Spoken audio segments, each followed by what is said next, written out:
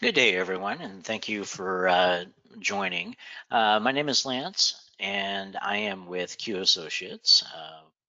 We've been helping uh, small to medium businesses succeed with their CRM and ERP uh, solutions for over 30 years now. Today, we're going to cover how to manage your contacts in the Dynamics 365 sales module. And so without further ado, I will get going here and we'll get that going. All right. So when you log into the Dynamics 365 sales, this obviously is your home screen with your dashboards and what you've been doing. So managing your contacts, we're going to go down, and as you can see, there's all sorts of different options down here for like quotes, competitors, opportunities, but I'm going to go to contacts. All right. And what I'm going to do is show you how to, first of all, how to merge a contact, and I'm also going to show you how the system works. So this shows me my contacts. I also can see all active contacts within the company. So maybe accounts are only, or contacts are only assigned to me. This is what I would be looking at. Or if I wanted to see everything within the company, I would do it under active contacts. So that being said, I have a new account and I'm going to enter it in here. And so first thing it does is it asks you for information. Now I am purposely going to uh, act like a sales rep who didn't have enough time or was in a hurry, wasn't paying attention, that type of thing. So the first thing I'm going to do is type in the person's first name. In this case, I'm in a hurry. I'm just going to put L, and then I'm going to put the person's last name. And then I'm going to come down here and I'm going to say they're the owner. I am not going to associate them with an account. And then I'm going to come over here and go there. And look, the system recognized that this address is already in here, but being a sales rep, I'm going to do my own thing. And so now I've got their phone number in here. I've put all their information in. Now I want to hit save. When I hit save, the system looks at it and says, hey, wait a minute. I see two accounts in here with the exact same email address. And so are these duplicate accounts? And I'm looking at it going, oh, wait, I put L Belcher. That's that one right here. So what I'm going to do is I can just come right over here, put a check mark next to Louise, and I'm going to tell it to merge. When I do that, it's going to ask me which is the master record first, okay? So I come over here and I said by choosing the fields, whoops, with data, there we go. And I want to do Louise Belcher. This is the one that I created. Everything in here, it looks like it is either a duplicate or incorrect. So I'm going to say, you know what, let's stick with this one as the master account. So I just hit OK.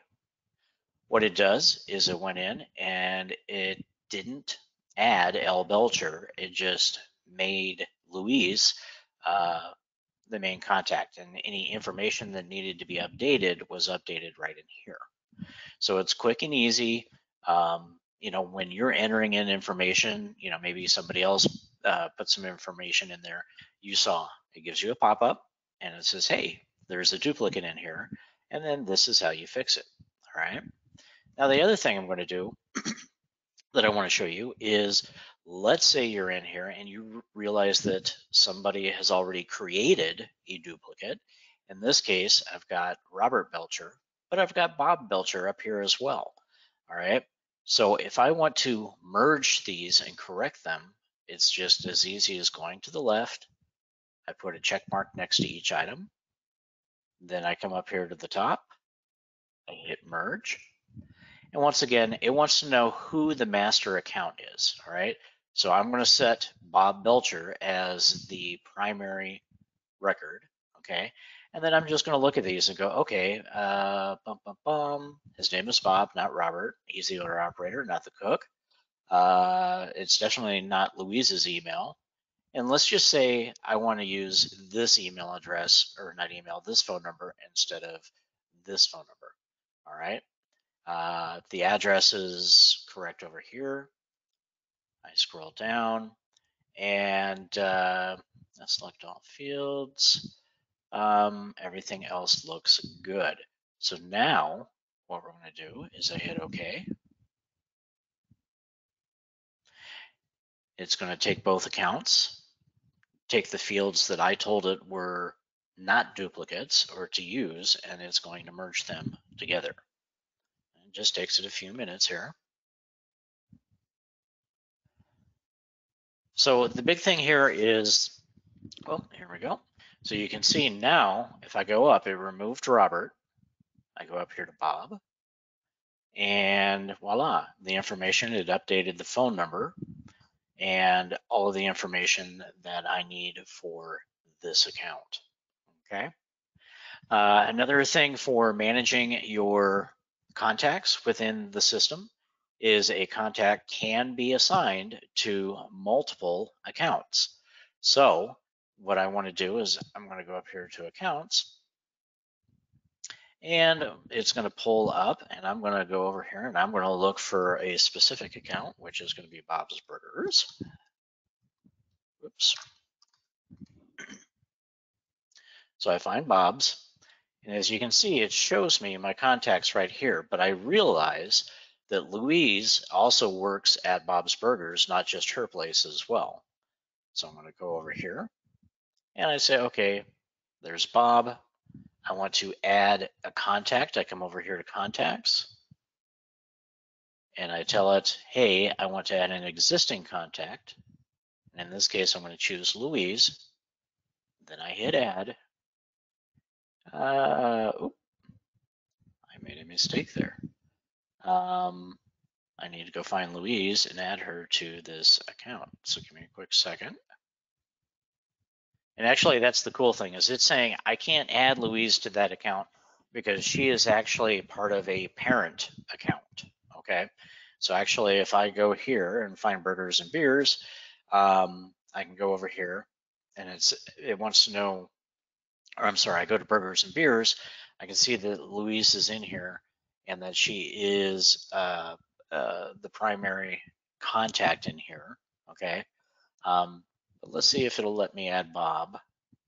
I'm gonna say, hey, let's add Bob. Oops, I wanted that one. There we go, hit add. All right, so you can see it's not letting me duplicate or override certain information.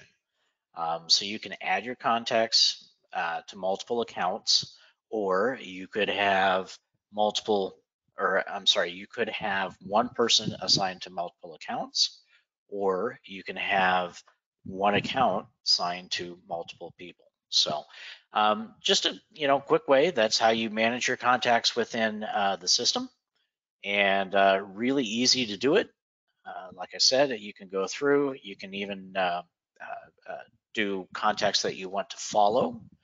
You can go through and say all active contacts or every contact.